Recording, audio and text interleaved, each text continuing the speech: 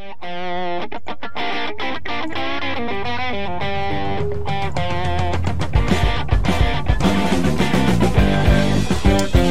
everybody, welcome to your Thursday edition of the TraderMerlin show. We are going to have a great session today. We're going to basically be talking about charts, and that's all we're going to talk about on today's show. Maybe a little bit of macroeconomics, but you guys have seen my guest on the program many times. I got a great visual of him over here. It's technical analysis with Mr. Sam Evans of stockability.com. Sam, how you doing? God, that sounds weird when you say that now. I actually got like a thing attached to me now, so yeah, you should. Yeah. Of course, you got a thing attached to you. Oh, this, yes. Sam Evans of tired and exhausted ability. That's what I am. But you know, that's the reality of it. I always tell it how it is and stuff. But man, I've missed being on the show for a little while. It feels like forever since we chatted. I didn't want to bother you. I know that you've got so much going on your plate. Starting your own thing is obviously a massive endeavor. So I didn't want to bug you, but I'm going to be more regular now, at least once a month. I like that. I like. Listen, I was enjoying it when I was coming on every couple of weeks. I'll happily come on every couple of weeks if you'll have me. And now, you know, so it's all good. Yeah. I look in the background, green screens. That's one thing. This is like, you know what? Your show's like the director's cut version of my show, right? So when I do a show, it's like, yeah, I've got the green screen going on and everything fancy, and I come on your show and I'm like, yeah, you know what? Batman's in the background, green screen's over there. So this is what I like. This is the stripped down version. That's right. Let's get more raw. Good. We liked raw. Exactly. So yeah, it's good to be back here. What do we? What's on the agenda for today then, my friend? It's really just all charts and stocks, and I'm making a list as I see them come through here. So hello, everybody who's, I see Patrick and Adam, Terry, Ivzy, Dana, Tom, Greg. By the way, look at that. Look at that. Check that out. It's got Stockability merch. Look at that Yeti, baby. Oh, nice. And it's a Yeti.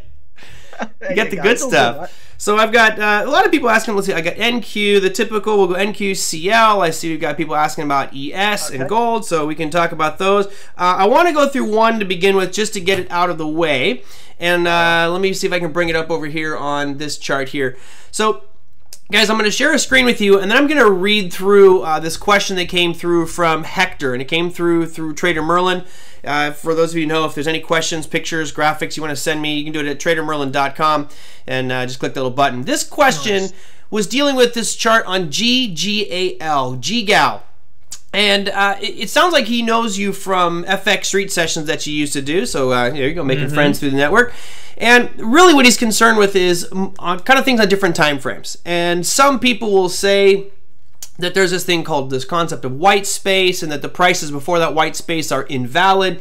And in this chart here that I'm showing the viewers, his question really is about that oval, if you will, and saying that those are all filled orders. We know that. But where the red arrow is here, it had a huge gap up on July, I don't know, I'll call it July 3rd, 4th, 5th, somewhere in there, from right around $9.35, or $9, yeah, 35 cents, up to right around $10.10. And he's using that as a 4-hour demand zone. So I'll start with that. What are your thoughts on using this 4-hour demand zone on this chart? Does that area of oval price action influence your trade at all? I like gaps. I mean, you know, if you want to go old school with all of this, man, I'm looking at the charts as well at the same time and seeing it and zooming in. I can't argue with that as a buying area. I mean, in fact, what's quite interesting about it as an area, if you look back into early June, you know, you had a very similar pattern there as well. You know, there's a lot of buying going on in that particular area as well. So, you know, if the question is, you know, does it look like a good place to be a buy for a buy? I don't see any reason why not. I mean, gaps, let's face it, they're a great sign of imbalance. Yes.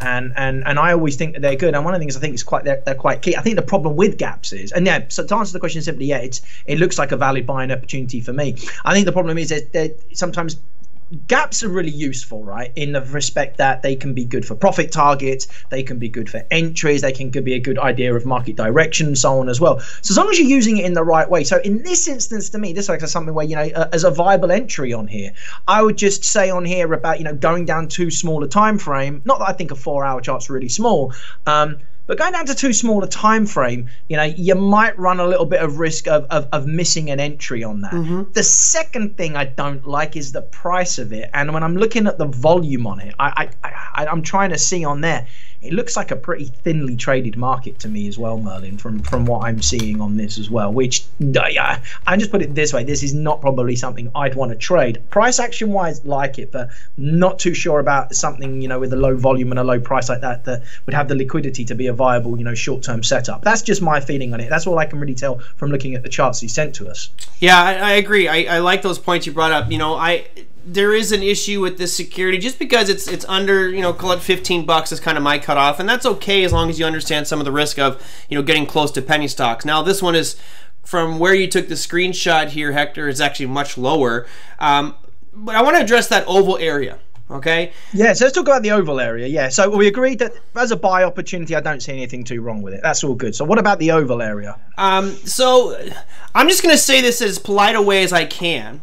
There's another individual that has the same first name as my guest today, but I would say doesn't really know what he's doing. And he would say that that area of oval is going to erase that area of white space.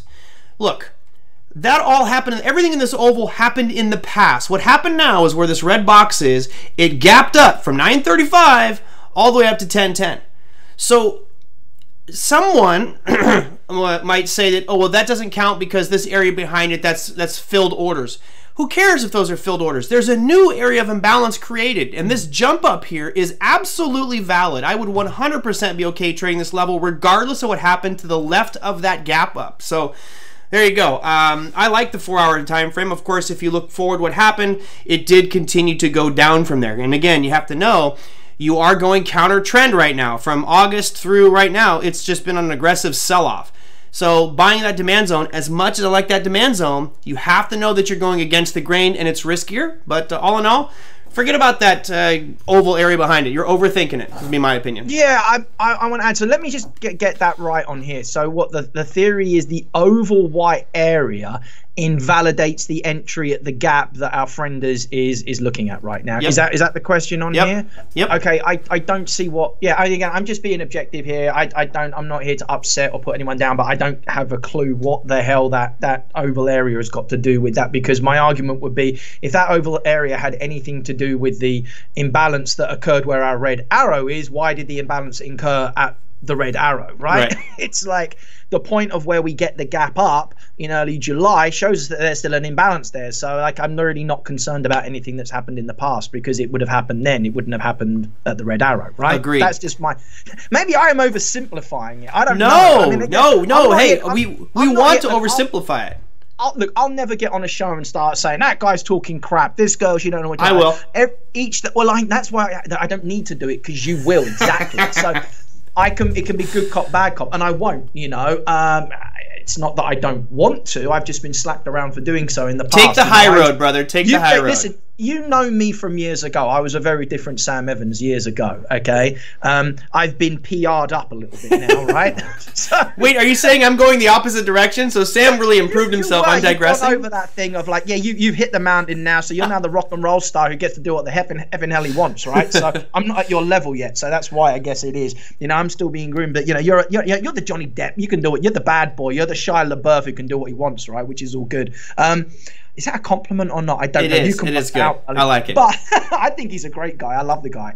But yeah, my point is, I respect everybody's opinions on, and I'll say that sometimes, but that doesn't make any real sense to me. You know, what's always important is, where is the price now? What happened the last time price was there? And you know, beyond that, in that oval space, that's already happened. So yeah, I think it's a valid setup, and I would agree with you. I'd be wanting to check some slightly higher time frames, even that, because as you rightly say, Merlin, you can see on that chart that we are still making consistent lower lows and lower highs on the daily chart. So I'd want to see some real big time frame stuff. And I do not believe you've got any real major time frame support coming into probably at least $8.73, which would be probably the better place to buy. That's just in my opinion. There's probably going to be a better chance of it rounding next. It looks like that'd be a higher time frame, but I'm working on 2 charts, Merlin. I can't really see anything else. Right. Be careful. Yeah, no, I don't. And Hector, here's the point. Sam said something I really like. He said, am I oversimplifying it? And the answer is yes, he's oversimplifying it. And that's exactly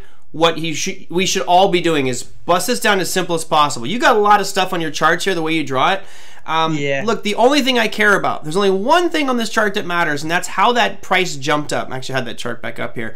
the only thing that could cause it to move from this red box to this red line here, that jump up where I'm drawing on the screen right now, is an imbalance, regardless of what happened in the past. Okay, that's irrelevant to me what happened in the past. There's only thing that could cause that is more buyers than sellers. Period. You can point your finger whatever you want, but buyers outnumbered sellers, and we need to pay attention to that. So I love your chart setup. All right. Yeah, I do, and I'd also say that as well. Here's one other thing I'd love to add to that, because you know, you also then get people to and go, well, why were they buying there? And I'm like, I don't have a clue. Yeah, who cares? I'm never gonna know. And they're like, but fundamental analysis, and I'm like, all right, let's talk about fundamental analysis for just a second, okay? I am sure that somebody with a lot of money, a group or an investment company with a ton of money, right, was buying in that area, and they've done all this incredible research, and they've sent out their analysts, and they've done all their worldwide studies and said, hey, this is a security we really want to be invested in for X, Y, and Z, right? So they've gone in with a big order and pushed a massive move up in the market, right? They did it. They did buy for fundamental reasons. The problem is, guys, they're never going to share that fundamental analysis with you, right? So they've already made a decision based on their analysis to buy something, and the result is the move up. So here's the thing, if they're that keen on buying it at that price because they did the analysis, come buy it the next time it gets there. They've just already got some for the next time it comes back. Right. That's what I'm saying. I don't discredit fundamental analysis, but as a timing mechanism, it doesn't really work. And that's why I like what you're saying, Merlin. The last time it was there, something spurred them on to buy. We don't know what the heck it was, and who really cares? You know, at the end of the day, somebody was trying to buy a lot there, and it's like this. I always say this. If suddenly, you know, gas prices drop to $1 a gallon, guess what you'd do? You'd go fill up, right? Because you know it's probably unlikely to stay there very long. End of story. Yeah, absolutely. You know, and Sam's saying is right. He's saying, I don't know exactly why, but we could look at this 4-hour time frame and probably break it down to a 60-minute. And if you look directly over here, draw the red arrow, you'll notice there was a rally base and a rally. So, you know, this is an area where there would be a probability of it turning, and it did in hindsight. So forget about don't overthink it with regards to price action. Don't overthink it. Don't overthink it. And I'd always say this as well. You know, sometimes it's less about entry and more about location. You know, for me anyway, you know, I want to make sure I'm at a good price overall, because if you overthink an entry, sometimes you end up missing it, right? Or you overtrade in that area too. So just a little extra for you guys. All right. I'm going to move on to the British pound. Okay. And the reason I'm bringing up the British pound is we had David Warner on the program yesterday, which I thought he was going to lose his mind yesterday. Why? Talking about the British pound. He's so bullish on the British. I don't think I've ever seen him as giddy. Being bullish on the British pound going forward here. And I just was curious, and it's not like as of this exact moment. He's just talking because of Brexit, because of the macro big pictures. I mean, the viewers that watched the show were kind of laughing out loud. I was too. It was hilarious how he's just like, come on, man, I'm buying everything. I'm buying. I'm like, wow, Dave, relax. You're gonna blow a fuse. What are your thoughts on the British pound? It's really funny because I've been short on it since what day did I get short on that in my trade room? I've been short on it since September 16th. So what, you know, for a little while now, almost, 10 days on it right now. I've just kind of got to a profit taking area. You know, if you like on this, I've just kind of like come to now because I'm getting a little bit of point where I see a little bit. But I got to say to you right now, I'm bearish on it still. You know what? You can believe Dave, or you can believe the Brit, right? Right. He doesn't know his currency. He knows the dollar. I know the pound. Trust me, I know how bad the pound is. Right. That's great. I mean, it's nothing to do with that, but you know, we're at definitely a little inflection point. Definitely right now, you know, we're at a level where I expect a little bit of a bounce, and we've been seeing that just a little bit. But if I actually look at these charts on here, and let me go bring up, hey, why don't I just share some charts with you and show you what I'm looking at? Does that sound good? So here we go. I'll go and share my charts with you so you guys can see it. Okay. Yeah, go for it. Tell me when you can see that and when you're broadcasting. There we go. We got it. All right. Lovely, lovely, lovely. So let's just make sure I got my Zoom functionality on here as well for you. I like to just do all my fancy stuff on here when I can. Good. Ooh, that's special. Yeah, listen, it gets even more special. If I press this button, I can go do and do all that as well. So it's pretty neat. I've had to learn how to teach online, you know what I mean? So I've got some pretty cool tools. Yeah, so I got to say to you right now, I mean, while I would say there is bullish potential on this market. It also depends, what we've not spoken about here, is what kind of time frames Mr. Warner is talking about right now. Because at the moment, you know, I got to see on here, you know, one thing that I would say on this daily chart that we're seeing here right now, consistent lower closes on here. Now we're getting a little bit of, you know, a softer, you know, kind of doji affair on here. And I wouldn't be surprised to just see maybe a little bit more trickle to the downside on this. But if we're getting down a little bit more to this area, then okay. You know, now we're up, to me, the lower end of a range. I mean, this does concern me here. I've got to say, this wick. Yeah, right. But yeah, of course, 125, 120, huge area on that. Could I expect to see something like this? Absolutely, Dave. I'm with you on that one. Just not quite yet. I mean, it is tricky. We've got a little bit of a little bit of an area kind of to deal with of buying activity going on in this particular point. But, you know, that's a weekly chart I'm looking at there. More importantly to me than the weekly chart is the monthly chart, and that always is going to trump it. So for me, I like what Dave's saying. I just don't know what time frame he's saying it in. I have got tight on this. I've brought stops down. I've locked in profit. I just see a little bit more downside, and I'm going to throw it out there that I would be expecting to see a bounce around 125. There's my analysis on there. I'm 100% with you. You know, I actually was hoping I could disagree with you, Sam. I was like, God, I want to go, no, I don't agree. Look, I'm going to switch to my chart. You can keep your charts up, but here's so I can draw on mine. Not as good as Sam does because I don't have some special zoom feature out there. It's free, mate. It's free, trust me. But you notice the line. I've got 3 lines on here, and I think that this is actually kind of lines up with what Dave, because, you know, David doesn't do traditional supply and demand. It's mainly the quarter theory. And you look at that 125 mark, it's right here at the bottom end of this demand zone that was the origin of this big rally that started on the 20th of July.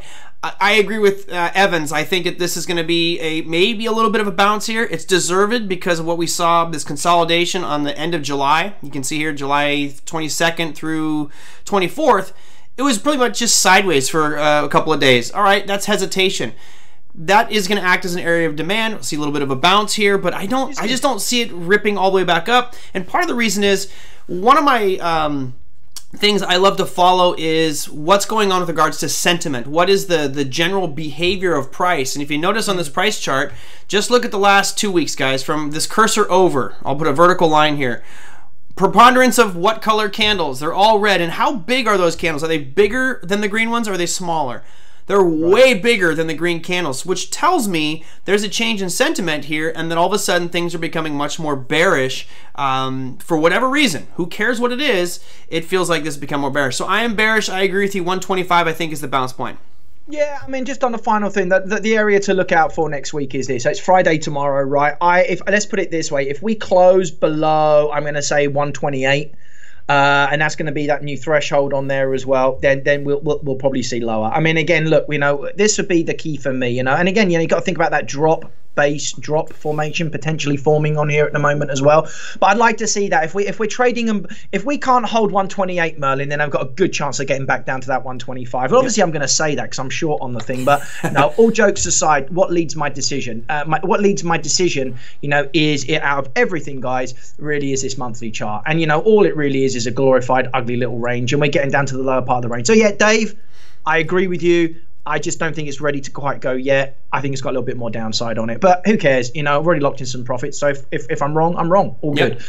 Yeah, no, I mean, I'm with you. Kevin, it's a good point you mentioned. He goes, but that's in the lower time frame. It should be down in the lower time frame as it comes into demand. Yes, obviously, if we want it on the lower time frame, it's going to have to be coming into that demand zone on the low time frame. So agreed with you on that one. And this is interesting because, Sam, you were looking at some longer term stuff. I don't usually start off with that monthly. I know you were looking at the monthly. How important is it for you to bring up that monthly time frame? Right. Well, so I mean, I just took the screen share down, but I'll put it back up again so we can see it and so on. But hugely important for me. So again, I'm not like just doing a glorified punt for what I do on here, but I have this concept that I call 4D charting that I invent. Like I created a new curriculum for everything we do in Stockability, and one of the things was this concept of 4-dimensional charting. Yeah, it just sounds kind of cool, right? But Does sound good. Charts. You know, I used 4 charts, and you know, the idea is like I want to ascertain trend, I want to ascertain location, and so on. And you know, for my style of trading, you know, what I look at is like look. Let's put it this way: Forex for me, you know, I'm involved in everything: futures, options, Forex. Forex for me is I almost treat it like I mean, if I could treat it like investing would be an even better way. Like it's like buy and hold or sell and hold, right? So like my outlook really is coming from the monthly chart, and I see something like this, okay, you know, on the monthly chart right now where we were at right across this area. I'm like, well, at the top end of a monthly range, if this thing holds, we're probably going to go all the way back down again, and I'm prepared to hold to that, and I'm very hands off with it, you know. And the beautiful thing is, why not take a scope like that on Forex? Because on a monthly chart, I can get away with being, you know, having a wider area, you know. Like I'd rather capture consistent 3-to-1s and 5-to-1s on bigger charts than try and keep getting 12-to-1s all the time on small charts, but getting, you know, 8 stop outs along the way. Right. So it's just a while. So, but that's why I use specifically with the Forex, and it's huge for me. So these combination of charts, monthly, weekly, daily, like basically most of the trades I enter are off daily charts. This entry here that you can see that we took in the trade room was off of a daily chart. I'm not messing around. Another great example while we're on Forex is the Australian dollar, New Zealand dollar. This is a market that I'm in at the moment as well, and I'm bearish on this right now and been short on this market since around the area of, I think, 1093. You're probably seeing around here at the moment from this area of, let me do that again for you, Merlin. So there you go, from this area here. Okay, see this daily area that we had? And, you know, again, what I like to do is sometimes wait for the turn. Like we started to see a little bit of a breakdown, okay? Broke down and say, all right, I haven't missed it. Be patient. Bang, wait for it. And off we go. I call that a momentum retrend. And what's my guidance on it? I'm looking a bit at this monthly chart. Now, I've got a little bit to deal with around here, okay? But again, it's kind of in the middle of this range, do you see? Yep. So, again, looking at the extremities on this, and look, Aussie, New Zealand, look how long this thing's been ranging for. Up, down, up, down, up, down, up, down, for what, 3-4 years? I mean, they've got very similar kind of economic, you know, data. A lot of traders look at them very similarly in that respect. For me, it's just a ranging market. And I'm like, you know what, take a short, let's go see what happens. And at the moment, I'm not being funny. If we get another weekly low closer, a weekly lower close, should I say, which we've had, lower close, I'm not going to pull out of it, right? You know, that's how I stay in bigger charts. If I'm getting consistent closes on a lower weekly chart, that is a sign of trend. Like people overthink trend. You don't need to have 150 bars on a chart to ascertain trend. Look at a weekly chart, for crying out loud. If you've had 4 weeks of lower closes, it probably tells you it's in a downtrend, right? Yeah. You don't overthink it. Again, it's back to what we talked about. So yeah, you know, I love those monthly charts for that, and that's one of the things. I don't go quite that big when I'm doing, you know, day trading, obviously, but when I day trade, I set most of my trades off of daily charts, just to be honest, you know, because you know, again, I look for those bigger moves, Merlin. So very important to me. This is exactly like what I look at right here. Great. Yeah, I know, that's why I was asking, because I tend to use, like, daily is generally my higher time frame. I know it's different for everybody, but I'm generally looking at the daily as my highest. But there certainly are times where I want to go back and look at the weekly. Monthly is almost too much for me, but as long as it helps you set up the framework for whatever trade it is you're going to make, do it. All right, I've got multiple questions on indexes. I've got the NQ, the ES, and then the Russell. So I guess we could start with the NQ, right? We've had a pretty significant pullback on the NASDAQ 100. I'll bring up my charts here. You guys can see, I believe right now, you're probably down around... Looking at the Qs or looking at the futures here, Merlin? I'm on the NQ. All right, me too. I just make sure I'm on the same one. So, okay, great. You know, and for all intents and purposes, you know, this rally, it just looks, it's unbelievable, right? If you just look at the price move, the swing percentage-wise, I'll do a snap here. If we go from trough to peak on that NASDAQ 100 futures, it's, you know, roughly 89% move. Now, guys, it's 89% in 6 months, whereas the average market returns for 1 year is between 8 and 12, depending on where you start your time frame. So this is a ridiculous move it's had. Thoughts on the NQ going forward? Looks like 2000 all over. It does. Again, doesn't it? Really does. I mean, I was actually pulling charts up about that and looking at it, and it literally just looks like the .com rally all over again. Except it's in 6 months, not 6 years. Oh, yeah, I know. Do you know what? Like, I'm talking about this on the show, on my show tomorrow as well a little bit. It's like my partner Dan, remember, who's on the show. We were literally chatting about this last night, and like, we're kind of stumped. I mean, I'm not going to sit here and give you this bing clarity. Oh, it's all doing this. Like, I'm like, crying out loud. Like, you're seeing such weird things, Merlin. Yeah. You're seeing one day the NASDAQ rallying, the next day, you know, it's down. Then you're seeing one day the Russell rallying when the NASDAQ's enough. Like, really weird things on the stock indexes right now, where you're seeing, you know, them pulling in different directions. Whether that's to do with arbitrage, I don't really know. My fragile brain can't take it. But if there was one word, and like, before I say this word, okay, I want to make this clear. Everybody gets hammered trying to be the hero who picks the top of the market. So I am not the guy calling the bear market. Can I clearly say that, Merlin? Yep. Because I've got so bored of people for the last 15, 18 years saying, oh, the market's going back down again, or whatever, 10 years, and it hasn't, So I'm not going to do that. Inevitably, stocks always go up, okay? And in the long run, well, unless it's Japan, right? But there you go. But the thing to understand about this is, you've got to be realistic. And while I am still... Oh man, hope's a powerful thing, man. What I just see is this: unsustainable is the word I'm using. Again, I look at that monthly chart, I look at that daily chart, and it's like, well, it needed to do that. I mean, when you had a market that was at nearly 12,500 points, it's like you've got to take a bit of a profit, and that's what it seems to me is like real profit taking on here. Hard though, because again, I've not seen any real technical damage being done. Going to bring the chart up again if you don't mind on here. Yeah, do it. I take it down because I just obviously don't want to, like, if you're putting up charts and stuff, confuse the matter. Oh, but, no, I can switch it around. We're good. Anytime you want to bring it up. Here we go. Like, unless that gets broken, unless this here gets broken, I don't know, man. You gotta say this thing's probably gonna have a rally, and then, oh no, I wasn't used to allowed to say this, but old resistance, new support. I gotta say, 10 to 95. There's a whole lot of work to be done around that area on this, and. Again, we talked about this on the shows before, right? I mean, when you think about, elections coming up and new policy and new, administrations coming in, do I honestly see some major kind of sell-off happening before that? No, I don't. I mean, I just wouldn't be surprised. This doesn't look. Everything I do, I'm cautious, right? Every time I buy, I'm cautious. Every time I sell, I basically treat this market, Merlin, every day in my live trading rooms like a range. It's crazy. Yep. And I just go to the extremes and I try to sell and buy and take profits. I've not done buying and holding. Everything's short term. Unsustainable is what it is. And I guess, right now, I just wouldn't be surprised to see some seesaw action. And it really, really wouldn't surprise me, based off where we are, to see this market push a little bit higher up to 11.5, 11.6 again next week and then come back down again. I have no opinion on it. All I just know is the rate it went up is just, it's unsustainable. That's the word of the day, man. Unsustainable. I wish I could offer you more. But it's got me spooked, man. So I'm just like, I buy it when it's really low, I sell it when it's really high, and try and bag profits. I mean, that's my strategy right now. I like it. It's good. Tom made a good comment here. Let me get us both on there. Where do we got? I thought I had my buttons are all messed up here. Oh, it's because you have a screen. Okay. Tom says, sorry to get fundamental.com bubble was driven by companies that had no potential for profit like Netscape. This market's overheated because companies like Apple and Amazon are very profitable. Kind of. I think you're on the right track there, Tom. For me, what it is that .com bubble was right as the doors to retail investing, direct access trading were open to the retail public. That was really 1988 with So's laws, and then direct access trading happened. All of a sudden, it was so much easier to do retail investing.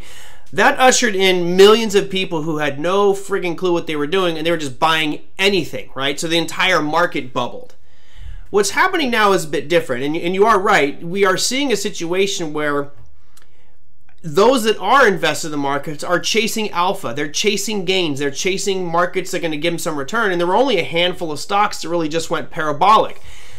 I think what happened is you had a lot of people selling their shares of the dog companies, your cruise lines, your airlines, and things like that, and saying, I need to chase the money. Where's that at? Apple's running, Amazon's running, Microsoft. FANG stocks are the big buzz. So what that did is it created like a micro bubble, because you now have these companies, which you're right, are very profitable, but does their current price valuation warrant their profitability? I thought it got a little ahead of itself. So all of a sudden you see these prices very overvalued, and that micro bubble of FANG stocks has actually inflated the indexes. So to me, if there's a switch, if there's a change in that, which we've seen recently in the FANG stocks, it could bring this down very, very quickly, almost as quick as it went up. And I think that's what we have to be concerned with now. As Sam was looking at this chart of the NASDAQ, it's been a pretty ugly couple of weeks. I agree with Sam on these levels. Right now, you have to ask yourself one simple question, or two questions. Is this just a pullback in the greater trend on the NASDAQ, Or is this now a reversal of trend? Therefore, I now no longer need to be looking for buy points. I need to actually shift my focus to saying I'm selling rallies. And that's a decision that you guys have to make in your portfolio. I think it's a little too soon to say, hey, let's flip over and be short sellers here. So it more likely stick to the pullback during the uptrend. It is tough because I've got pretty excited when I've seen some sell-offs and things. I mean, and I was pretty excited back in April, you know, when I saw that sell-off. But then I was on a show there and everyone was saying, here we go. And it was all falling apart. And there's like, where are we right now? And I was like, getting ready to buy. This was in April. And I was the only person out of that panel of 6 who was saying buy. And people are like, well, look what's going on with COVID. And I'm like, yeah, but you know what? Every single time we've had a sharp sell-off, it recovers. You know, it's like you've got to go with the probabilities, and there's never been any real technical damage done. And all the markets did was sell off really hard into another major monthly area and popped up again. So that's the thing, you know. Until I see any real major damage being done, I got to buy the pullbacks, right? But I'm taking profit at the sell-offs and leaving a bit. Like one of the things I like to do is take a little bit off the table and then leave a bit. So get paid for my trouble and then see, right? And then, you know, I always say this is always glory. Anyone who tells you this is nothing is more than glorified guesswork's a liar, right? Because that's all it really is at the end of the day, right? You know, it's speculation, and you got to be smart with everything that you do and follow some rules. So, you know, I go to cautiously optimistic. But, you know, just to your point, if we've got time, Merlin, I think that's a great point that our friend said about, you know, the different driving factors from, you know, back in 2000 to this. But let's put this into perspective again. There's always going to be something driving the market, right? And you know, while back then it was, you know, companies with no proven worth and everybody getting excited, isn't everybody driving up Tesla and Amazon and Apple over the last 6 months just been getting excited too? Like, if we want to talk about it, it's the same thing. It's like, what, did suddenly, you know, their profits increase that much? Did suddenly Tesla's profits increase that much? No, where is it? People are chasing yield. I mean, that's all it really is. The house market's kind of flatlined. It's up and it's kind of stayed where it is. You know, we didn't get the massive decrease in the real estate sector worldwide because guess what? Everybody's staying at their homes, and if no one's selling, the prices aren't going to go down. So the market, rather than go up, has kind of flatlined. So there's no money if you haven't got, you know, to go and buy new places right now, you know. So that's all it is done. Banks are offering you nothing. You got CDs, lucky you, right? There's nothing out there except stocks. So it's chasing yield. Where are you going to go? You're going to go to the markets that move the most. That's exactly what it is. And I think it's an excitement that's driven this market up, backed up by the fact that, yeah, tech companies are making money because everybody's working from home now and everybody needs tech. But what also, there's subtle clues. You know, I've got a chart up here of Netflix. This is what doesn't make sense, okay? You take the Netflix, $473 a share. How do they make their money, Merlin? What do? Yeah. They have a $9.99 a month subscription, right? That's it. You got a company like Disney worth $122 a share, with multiple streams of revenue, a cheaper subscription service, still making money, even though their parks were closed down, doing incredibly well. One of the most successful streaming services ever launched, Disney Plus. Yet their share price is a third. Really? You want to tell me fundamentals always are the answer? Absolutely no. Again, people have a bug for these tech stocks, you know, and I think that it's all about chasing yield. And what happens is the minute a market starts moving, what happens is people jump on board it. And then the nasty thing is you start to get the vicious sell-offs like you've seen in Apple. You know, a sell-off that since the stock split, bam, crushed. Tesla, since the stock split, bam, crushed. So, you know what? This is why I find fundamentals you have to take in a very, very, very wide thing. And whether it's,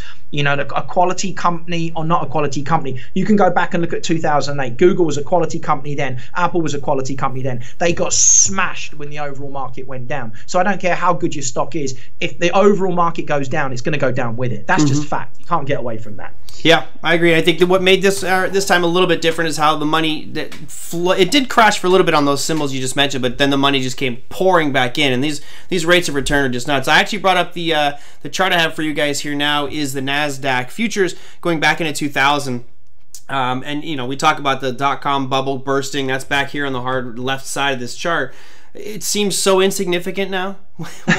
when you look at history, it's like it's nothing. I mean, it actually scares me a little bit because if we do get a correction to any extent that's even near that, I mean, you're looking at a massive decline in the NQ. But right now, we don't need to worry about that. We have to still worry about that continued uptrend. Sam, let's talk about gold. That was one that came in earlier. I've got gold. Gold, the GC. So I've got gold up here on the monthly time frame. Obviously, monthly, when I don't do the adjustments, guys, it's going to tweak it a little bit. I'll go back to the daily because that's what I'm working with. We've been talking about this kind of being a descending triangle for about the past month and a half. It just broke a couple of days ago, showing aggressive moves to the downside. What do you take on gold? Finally, because it was getting pretty dull, wasn't it? It was super exciting, and then it went boring.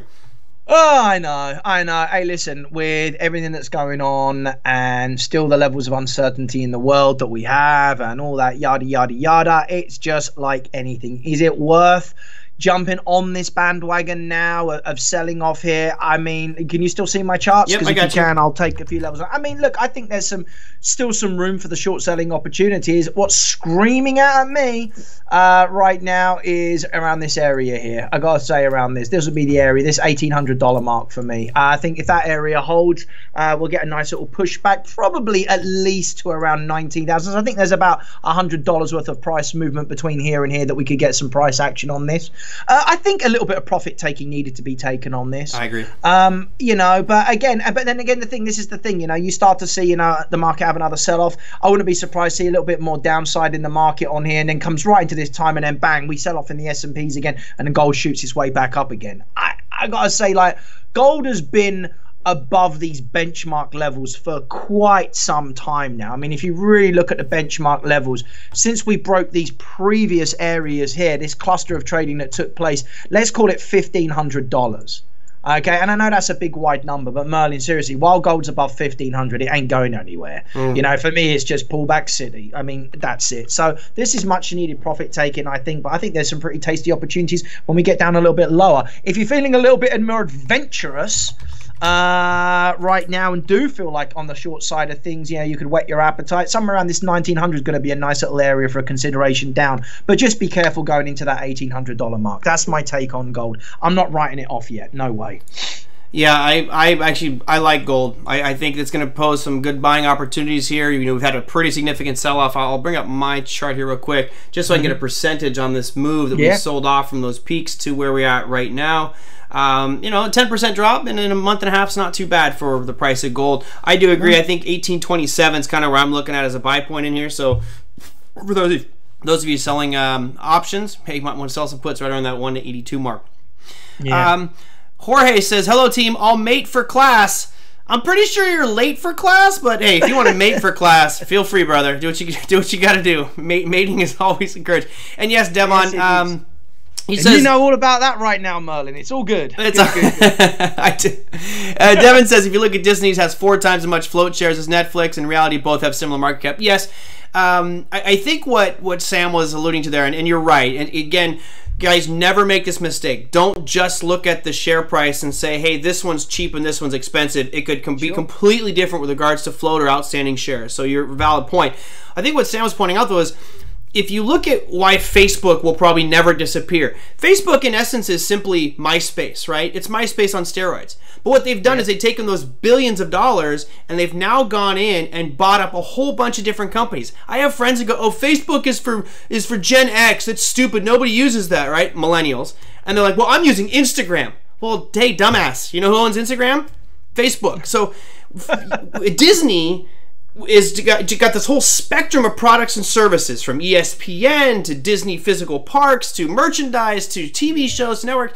It's more diversified per se than Netflix. I think that's what Sam was getting at is when you're looking, especially from a long-term investment perspective, Netflix might be more susceptible to people all of a sudden going back to work and not staying at home all the time and watching TV, whereas Disney would benefit from that because now the parks get it. So I think that's the point he was trying to get at. I think absolutely. And no, I understand it, stock splits and everything I'm saying, but, you know, and maybe I didn't make it clear as well, but, you know, you've got to understand, you know, the way you see a company like Netflix and how it's taken off, you know, over these last, you know, however many years versus, you know, a Disney.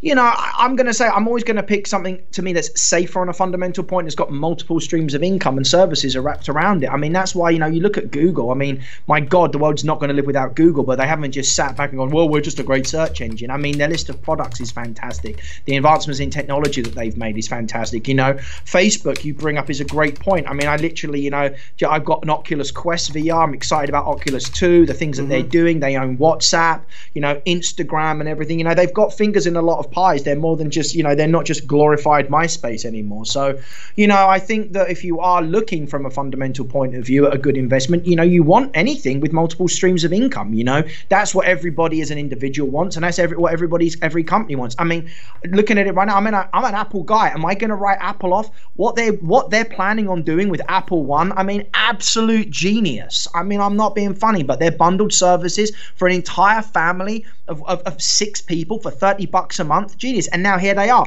bang, going in the fitness realm. You know, that on a fundamental perspective, all day long, I don't care how bad the market's going to sell off, you know, that will be a good investment. But what you got to remember is you still want to get it at a good price. And no matter how good that company is, if the overall tech sector comes down, it gets dragged down with it, albeit not as bad. So, you know, if it pushed down to me, I'd rather have an investment in a Facebook or a Disney, you know, or an Apple than a Netflix. That's really kind of the point that I would say is the best way to take that. Yep.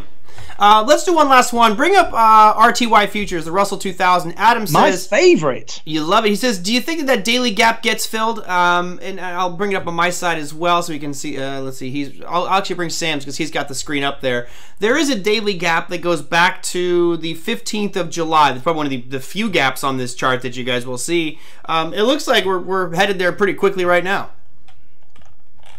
We might have even triggered it, you know, just about almost true. On there. On there. I feel like your tech support today, Merlin. Like I'm your new tech support. I love it. You know, it's your show. I'm tech support. Yeah, I feel like I've talked more than you today. Trust me, these people don't want to hear me talk anymore. They want you, buddy. I'm getting a little cabin fevered out right now. So this is my closest thing to social interaction. So it's been wonderful. Yeah, I mean, to me, could you go a little bit deeper in that area? But yeah, actually, that was a big area that we were looking at just over the last couple of days in the trade room and stuff, you know. And I think what I like about this area as well, I mean, I've seen this with gaps. I mean, and that is a genuine real gap because, as you know, with the futures market, you don't always get that. But you know, for me, that's a major threshold on this right now, and we're actually in a lot of monthly and weekly significant price points right now. Again, interesting how we're closing like with this kind of indecision doji, and you know, people pour like, do you know what I really hate, dude? I'm gonna go on my soapbox just towards the end of the show here, but I hate it when, you know, experts go on there and they like pour cold water all over traditional technical analysis and candlestick patterns don't work and moving averages don't work and all this conventional stuff doesn't work. That is absolute BS, okay? The problem is not the tools, it's how you use the tools. You know, a hammer is very, very good at hammering things in. If you try and saw a piece of wood in half with it, it's not going to work, right? The problem is people use tools the wrong way, right? Yep. And like one thing, I'm sorry, you know, candlesticks can be really powerful. You know, you look at the chart here and you see all these rejection candles and all this selling pressure on there. Those wicks were telling you just that there was a ton of selling pressure in there. You know, you'd be foolish to ignore that kind of stuff, right? I mean, it really is. So again, you know, when I see candlestick patterns and I start to see here where we've got, you know, a little bit of kind of indecision coming around here, I kind of like that, because when I see that, I think a lot of people expect on a major level the market's going to come in here and go woohoo, off it goes, right? It very rarely does that. In fact, it wouldn't surprise me to maybe see, and if I just kind of erase that and do it again, wouldn't much surprise me to see another doji and maybe another doji and then a lift off, because there could be a good lot of accumulation going on in this area right now. So at the moment, I think this is a pretty significant point. It's on my radar as an area that I'm leaning on right now on the Russell, and I wouldn't be so. You just got to be very careful at these really key areas, because you get a lot of indecision typically there, because there's unwinding of positions and reloading the boat. And again, it's not all, you know, this is all not like, you know, sugar cakes and fairies. The market doesn't hit an area always and just turn. Some of the best moves I've ever had, I've had to wait for, Merlin. I'm sure you're the same, you know. Yep. You've got in and it just stagnant. Yep. And the minute you close the trade, then it does what you expected it to do. Absolutely. That's why you can't mess with this stuff. So I think the area is strong, Merlin.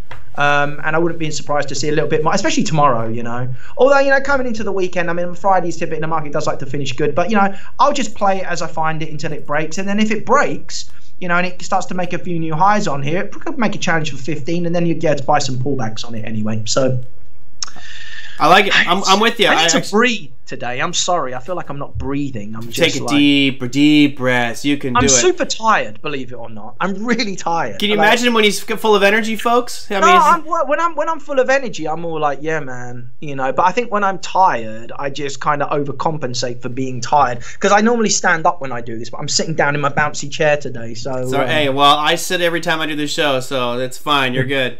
Taylor Frames with us today. Good to have you with us, Taylor. I haven't seen you in quite some time. Hope you're doing well, my friend.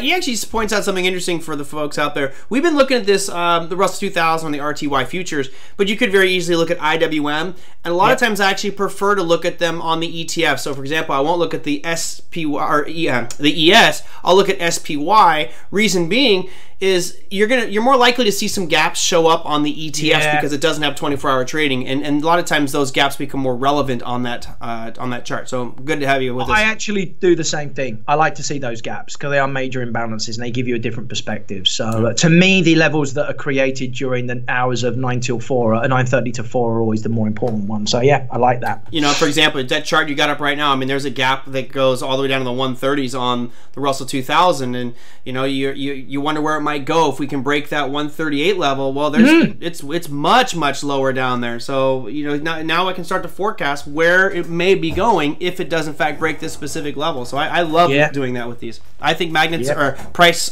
gaps are a huge magnet for price. They are a beautiful thing. One of my favorite things to work on. I do. I have whole strategies around gaps. I think they're a very cool thing. If you can be consistent, they're a very powerful tool. They really are.